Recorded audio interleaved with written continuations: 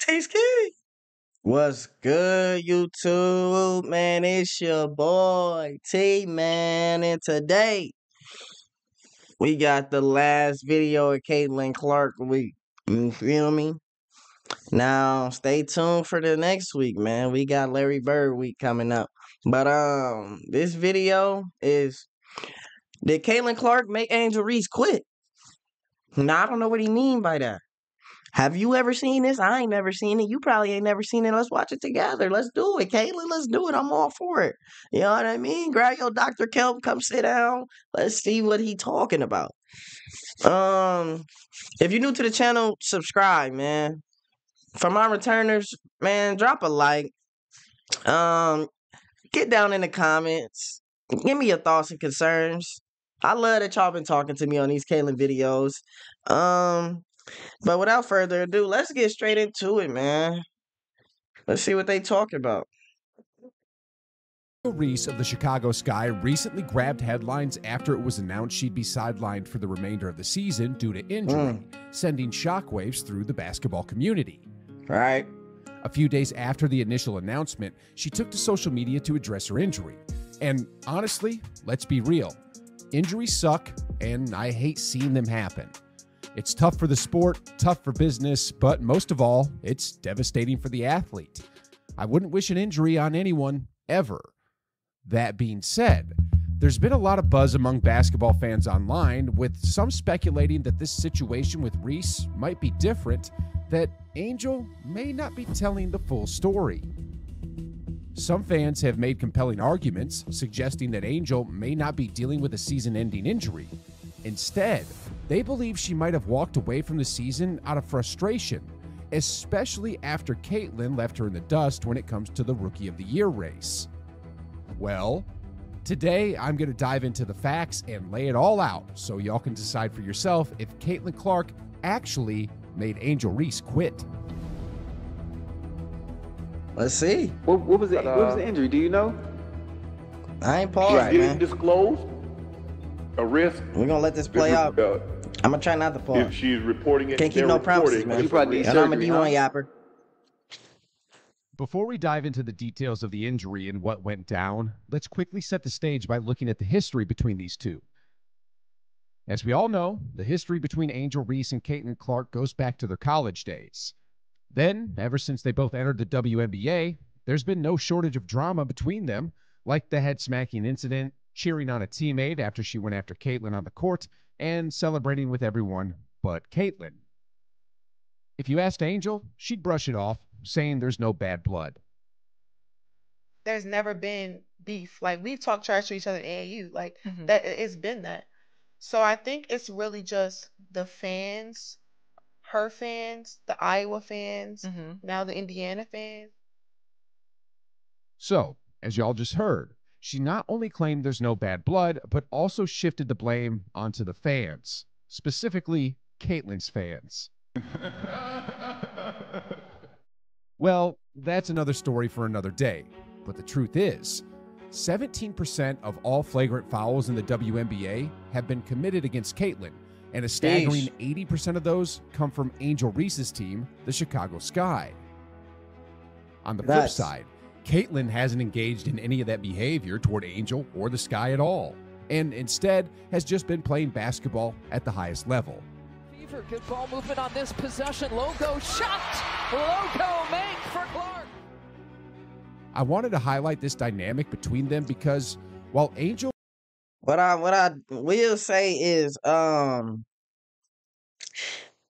if y'all really felt like Angel had some bad blood or it was really something there, do you feel like Caitlyn would just stay quiet?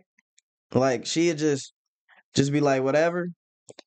Because it's a difference from if the whole league treating you weird, you can't really say nothing. It's the whole league. It's everybody. You can just be like, but if it's one single person that's always singling you out, I feel like no, I feel like if it was just Angel Reese targeting her and Caitlyn really felt it dear in her heart, why would she be scared not to speak out and say something? You know what I mean? You don't gotta make it a beef to let it be known, like, yeah, she on that weird shit with me. You feel me? I feel like Caitlyn to speak out and be like, yeah, I don't know why she be acting like that towards me.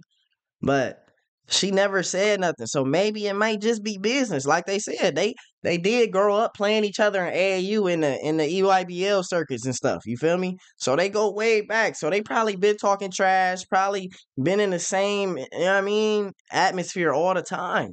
So they know what it's like. They not locked in like this. You feel me? But they two dogs. So two dogs gonna go at it. One let her game do the talking, and one does the talking. You feel me? It's like Draymond Green. You know what I mean? Draymond Green don't get too many buckets, a lot of single triples. But he gonna let you hear about all 7 of his points. You feel me? That's how I mean, I don't know. Maybe I don't know. I'm just giving her the benefit of the doubt, bro. I don't like to be reaching and assuming. You feel me? She'll insist everything's fine. Her actions paint a very different picture. Anyway, with that being said, the big question today is whether Caitlyn was the reason Angel decided to call it quits for the rest of the season. Well, as we all know, one of Angel's biggest goals this season was likely to win Rookie of the Year and break some records for rebounds and, of course, double-doubles. Now, on August 29th, ESPN sparked outrage by tweeting out an article saying Angel Reese was leading Caitlin Clark in the Rookie of the Year race. It was completely ridiculous. I mean, when you compare the numbers, it's not even a contest. It's nowhere near close. Just take a look for yourself. In every category, except rebounds, Caitlin outshines Angel. Points, assists, shooting percentages, steals, and heck, even in blocks, Caitlin dominates across the board. Another reason that tweet was so absurd is that Caitlin had, and still has, her team in a far better position. Before the tweet, the Fever had 15 wins and 16 losses, sitting third in the East, while the Sky were struggling with just 11 wins and 19 losses. The comparison just doesn't add up. Are y'all seeing why these two aren't even in the same league and why ESPN posting that tweet was flat out disrespectful? But anyway, after the August 30th game where Caitlin dropped 31 points and handed out 12 assists before leaving with 3:52 left in the fourth while Angel stayed in to stat pad, any remaining doubt about who deserved Rookie of the Year was completely wiped out. Even Shaq, who was sitting courtside and who came to support Angel Reese due to their LSU connection, had this to say. Clark does everything right. I never spoke about her before because Angel is my girl, but I can truthfully say Caitlin Clark is for real. I'm watching her play, and I'm trying to be upset, but she makes the right pass, makes the right play. Girls try to beat her up, and she doesn't complain. She's a great one, even early on in her career. Next. After this game, it was clear to Angel that she wasn't going to win Rookie of the Year over Caitlin. However, there was still one thing she could do to boost her legacy: break the single-season rebounds record. In the following game against the Minnesota Lynx, Angel achieved that goal, surpassing Sylvia Fowles' single-season record of 404 rebounds. At this point, there wasn't much left for Angel to achieve this season. The Rookie of the Year was already out of reach, and she'd broken the single-season rebounds record, likely set some double-double milestones too. But to be honest, the legitimacy of those records is questionable. I mean, in the Fever versus Sky game, I literally saw Reese stay in the game after Clark exited with 3:52 left, padding her stats with 5 points and 9 rebounds to 10 points and 11 rebounds. If she padded her stats in this game, who knows how many other games she did the same. But back to the story. Reese played. I mean, at the same time, though, it's like you could say it's stat padding, but if we being real, bro, if you watch ball, not just you've watched it in the NBA, bro. If y'all losing by a lot, and I got a young fella, I let my young fellas. You mean if I was a coach, I let my young guys go out, go play. You feel me? We losing by a lot. You're young though. Go out there and play, bro. Go get some stats. You feel me? We drafted you high lottery pick. and we want to see numbers. You feel me? It's not like Angel Reese told the coach, "I'm not coming out the game. I'm finna get these stats." The coach like, "Go ahead. I don't give a fuck." You know what I mean? So what's she supposed to do? Sit down in the middle of the court until they take her out? No, she gonna play. The fuck? You not gonna ask? Who gonna ask to come out the game? Nobody asks to come out the game, bro. You gotta be realistic. Nobody says that. Nobody, yeah, take me out, coach. It's over. No, you gonna keep playing. You don't give a fuck and be like, all right, coach not gonna take me out. Fuck it. I'm finna go hoop. You know? What the fuck? I'm in with these garbage niggas. I'm finna go hoop them real quick. It's not stat padding because they not as good as me. Just the starters bust my ass. Y'all can't though. You feel me? That's how I see it, bro. I don't know. A few more games, finishing the I could season be with an wrong. impressive 446 rebounds, leading the league and WNBA history. And this brings us back to the big question. Did Caitlin Clark push Angel Reese to the point of quitting the season? Well, Angel explained online that her injury occurred during an and one attempt in a game against the Los Angeles Sparks. And I fell on my hand when I got the N1. When I fell back, fell on my hand. When I reviewed the game to see what happened, this was the play in question. Let me see. Sets run for her. She can create her own. What a pass inside from Carter. Now, here's the thing. She claimed the injury was to her left wrist, but after that and one, there wasn't even a flinch.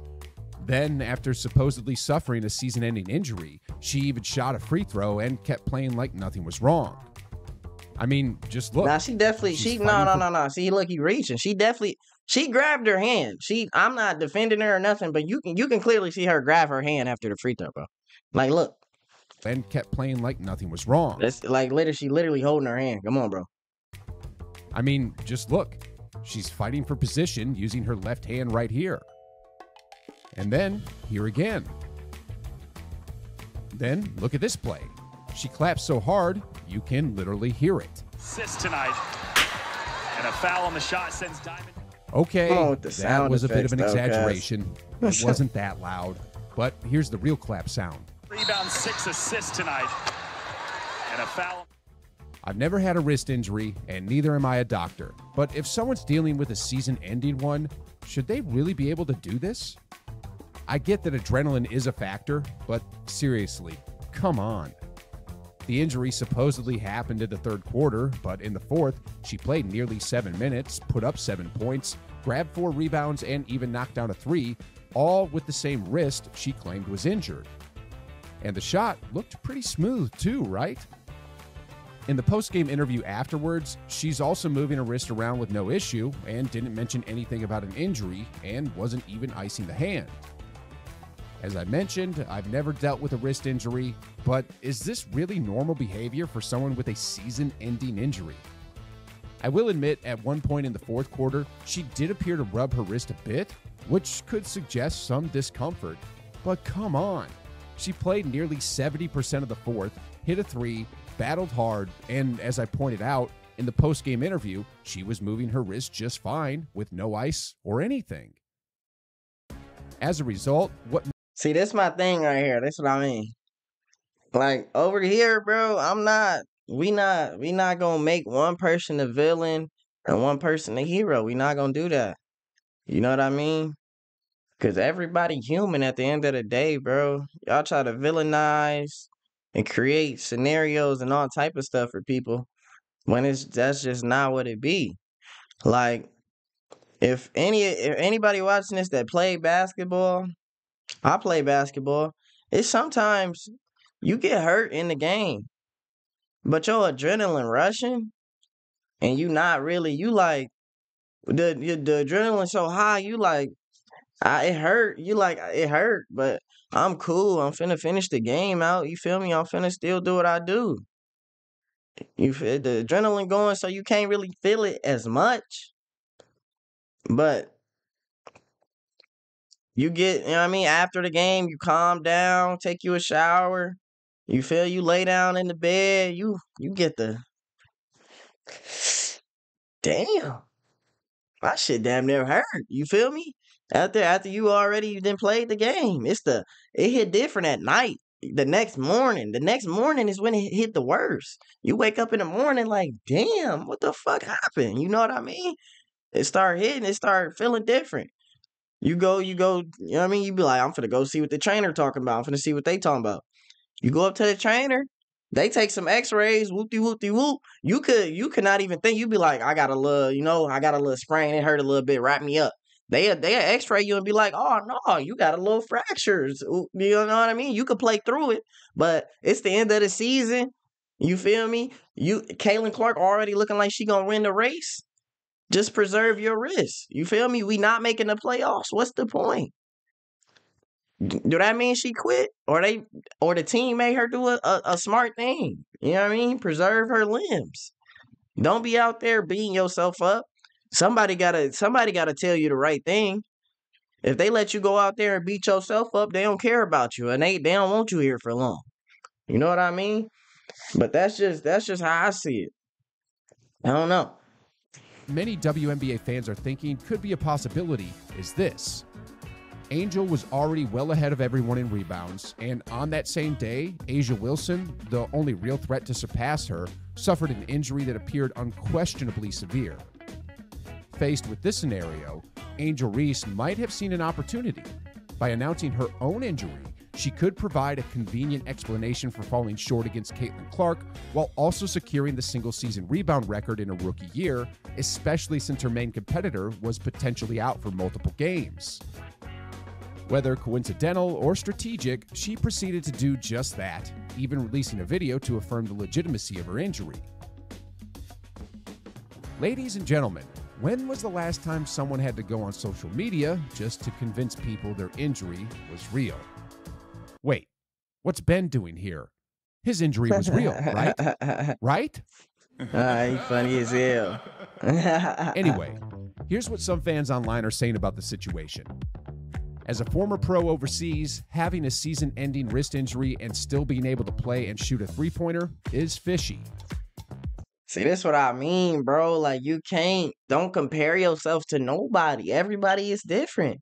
And you see, he using the Kawhi Leonard laugh. Speaking of Kawhi, we watched Kawhi Leonard play in the playoffs last season. He finished out the full game versus the Mavericks. I forgot, was it like game 2 or 3? And then all of a sudden, he's out for the rest of the playoffs. How the fuck? And he played the whole game, had 30. Now he's out, you feel me? Like, it's stuff, I know it's weird. It don't make sense to you, but that's just how it happened. You know what I mean? We wonder that every day with Kawhi. He would practicing with Team USA. Now he can't play in the regular season. He was just practicing in the summer. It don't make sense, do it. No. I don't, you feel me? You can't control what nobody body do.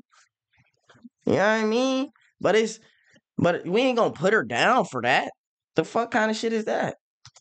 Zero evidence of an injury on the bench or in the post-game presser. No ice, no taping, no indications of being in pain. And last but not least, 100% she faked the injury because she didn't want to lose to Caitlin. She is very immature. She already This lost. is She the still sentiment lost. many Even if you WNBA fans injured are or not. expressing right now about Angel's season-ending injury. And the ironic twist? Angel Reese likely didn't see this coming. A'ja Wilson is a beast and only missed one game and is now closing in on that rebound record. As of today, she's just 12 boards away, and by the time this video drops, she'll probably have already overtaken it. Angel, on the other hand, already has the cast on her hand, so it's unlikely she'll be making a return to grab any more rebounds. But anyway, what do y'all think? Did Angel Reese quit on the season because Caitlin left her in the dust with nothing? No, I don't think she quit, man. That's just my opinion. I think the team was just trying to look out. You know what I mean? It's rookie season. It's a lot more years you can get that record. You feel me? This rookie season, you average 13 boards. Cool. That mean you gonna break it easy next year. That's, you know what I mean? Don't worry about it. It's just a record. It's just a record that could be broken at any time, at any given moment. You feel me? Just take your time with it. But nah, man. That's the end of the video, man. Y'all give me y'all thoughts, concerns, likes, comments. You feel me? Don't forget to drop a like. You feel me? Subscribe, turn on post notices, man. We around the corner from that 15K. Let's hit that, man. You know what I mean? That's a nice milestone we trying to hit real quick.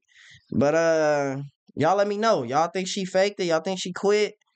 Y'all let me know. Am I tripping? You know what I mean? I'm defending her too much. Let me know.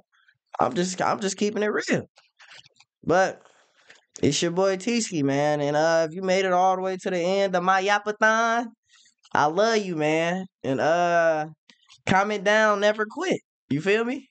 Comment, never quit if you made it to the end of this video. But I'm gonna see y'all boys. I'm gone, fellas. Peace.